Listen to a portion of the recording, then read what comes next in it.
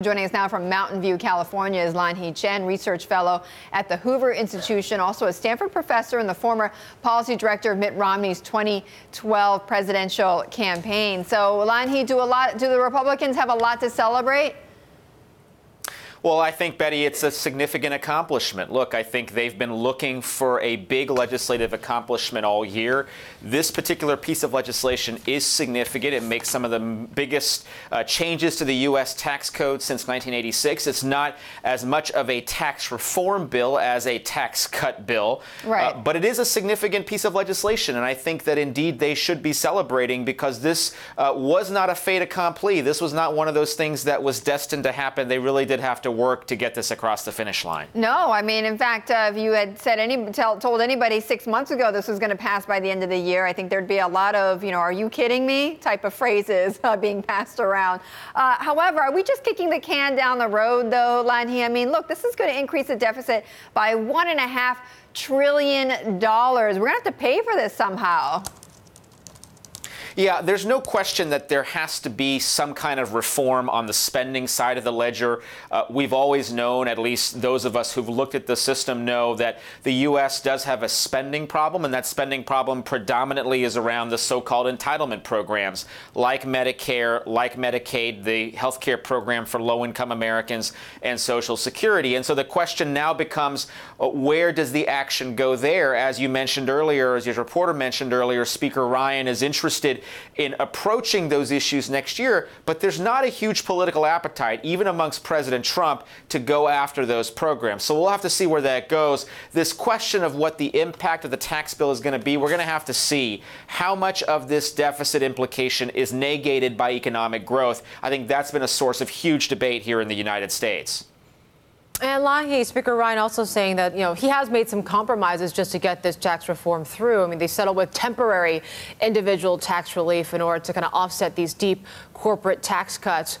Can we just assume that these sunsets will be extended under a future Congress? I mean, track record suggests that it's not that easy of a task.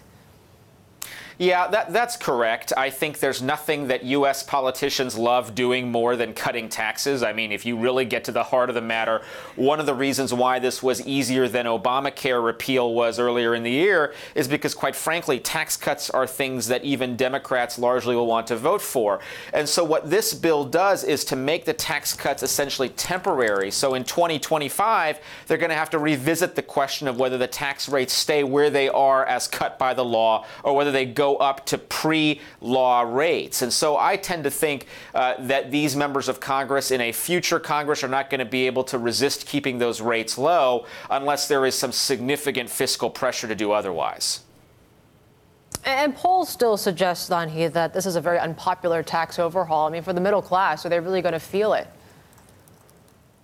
Well, I think in 2018 in particular, a lot of the benefits of this tax law are front-loaded. So if you look on the corporate tax cut, the immediate statutory rate cut to 21%, makes the United States more competitive with the rest of the industrialized world. Immediate expensing is going to move forward a lot of capital expenditure. So we are going to see some impacts on growth in 2018, and that potentially could translate to higher wages. Yeah. On the individual income tax side, there is some pretty immediate relief. And even the liberal Brookings Institution here in the United States concluded that about 81% of taxpayers are going to see relief under this bill, many of them in the middle class. So I do think you're going to see a lot more short-term benefit for Republicans. The long-term picture is much fuzzier. Okay, Lanhee, there are just some headlines coming across from Senate Majority Leader Mitch McConnell saying that this bill probably won't get any Democratic votes when it comes down to the final tax bill. Also noting, we've been talking about this, the government shutdown, saying the government shutdown is, quote, not going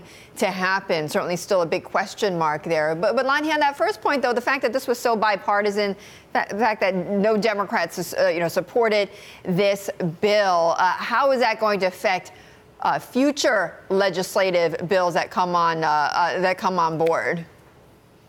Yeah, the challenge here is that there is an inverse relationship between the level of durability of a bill and how much or little support there is from both parties. So in this situation, because it was supported basically only by Republicans, it makes it subject to change in the future. So if, for example, President Trump gets voted out of office in 2020 and there's a Democratic Congress, it's possible we could see dramatic changes to tax law in the other direction. It's the same thing, the same cycle we're in with health care in the United States, where Obamacare has been subject to opposition from Republicans because it was passed without any Republican support. This is a dangerous policymaking cycle for us to be in, but it's where we are. And unfortunately, we're going to have to see what happens if, in fact, a Democratic majority takes over a few years from now.